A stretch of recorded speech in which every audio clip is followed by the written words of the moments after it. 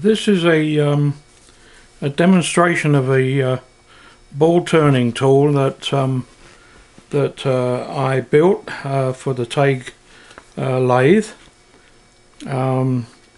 It was designed by Phil Thomas of Booragoon in Western Australia, and it's described in the Model Engineer workshop during the months of November and December of '94. At that time it was built for, I believe, a ML7 size lathe, the Myford, and so what I did was I scaled it down half scale from the article in the magazine, and I'm now at the stage where I'm doing a first, more or less first off operation in turning a ball from a 3/8 rod of stainless steel 403, and I've set it up, and I'm just in the process now of machining the ball. I like this design, or I thought it was quite good when I saw it, because it allows the tool to get in close to the chuck, and so you have less material sticking out from the chuck. So I'm going to start it up now and do some machining on the stainless, and that should give you an idea of the actual tool itself.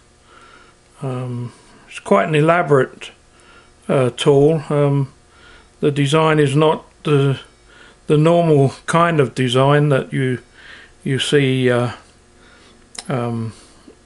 in the magazines. So I'll just give it a go now, and you can come to your own conclusions.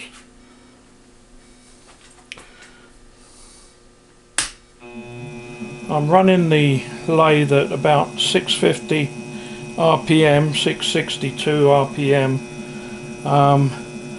and you'll see that there is a stop here. This is all part of the design,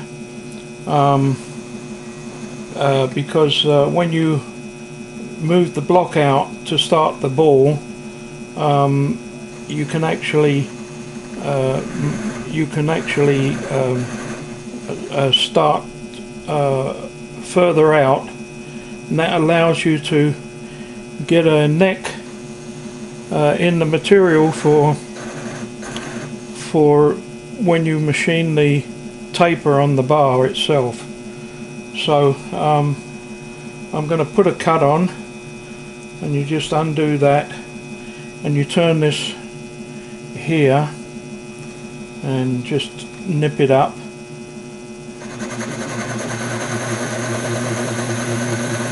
I've bought a special tool bit that I'm going to machine up. It's a crowbolt.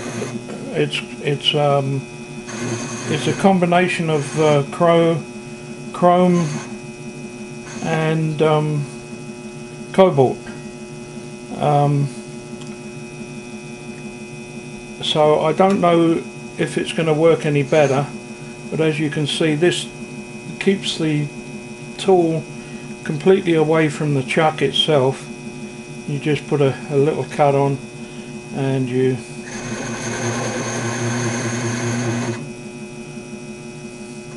now, bearing in mind that this is a first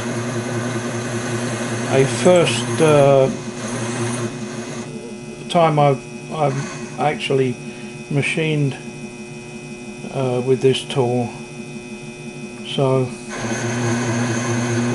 it doesn't take too long, I don't think, to get down to the ball.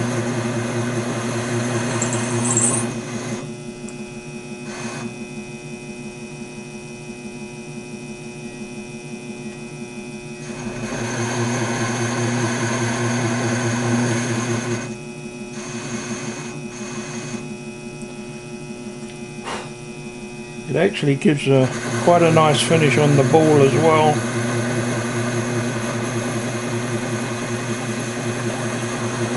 But it's really quite an ideal size for the Taig lathe, this size of lathe. It'll do equally well on the shear line, I'm sure.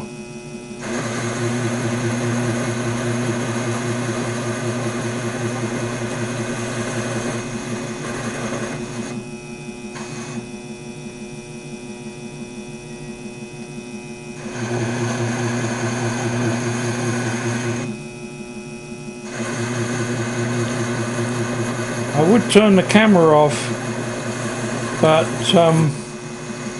and then switch it back on later on, but I'm not exactly sure how to pause the machine, the camera,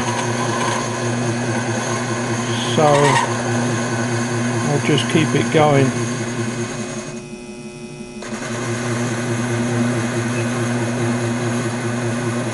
So it cuts very well.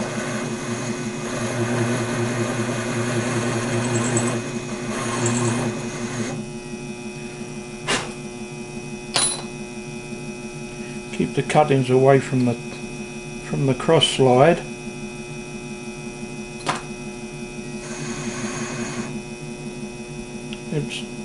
We're almost there. It won't be long.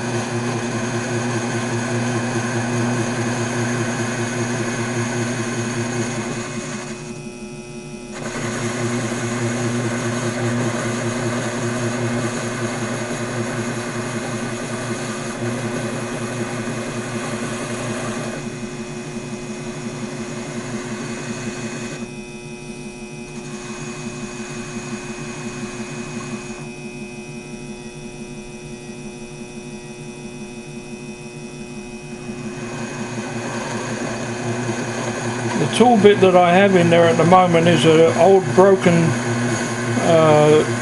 center drill, just a HSS. I'm hoping that the new tool bit, it's a 3/16 diameter tool bit, by the way. I'm hoping that the new tool bit will last longer before sharpening.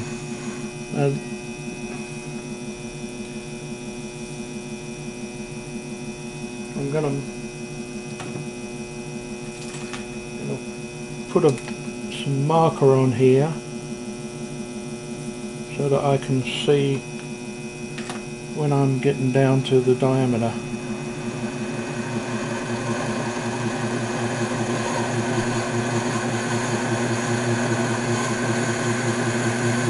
Now this is stainless steel.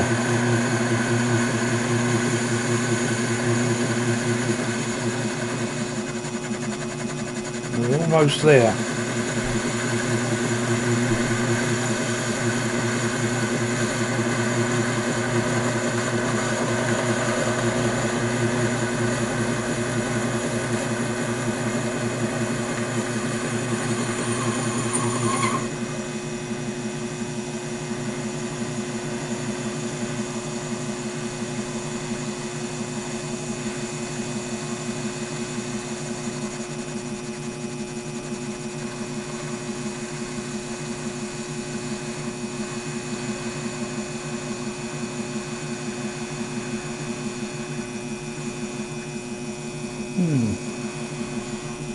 A bit of a tight spot there. I think it may be a bit of swarf is getting underneath.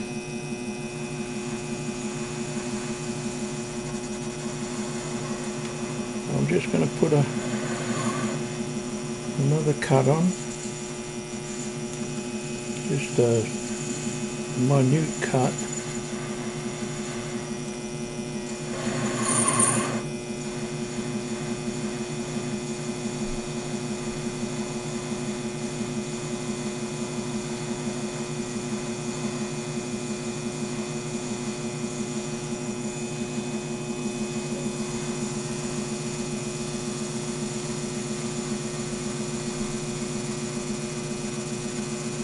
go.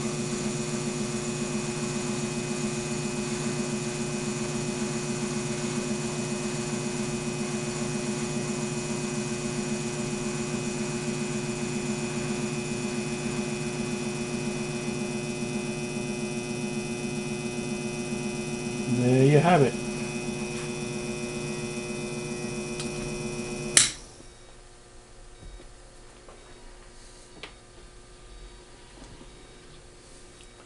So there's the ball, and pretty nice. Pretty nice. We'll make a nice little handle, probably for the tailstock, or I don't know, something else maybe here for the new tailstock. So that's how it goes. Thank you.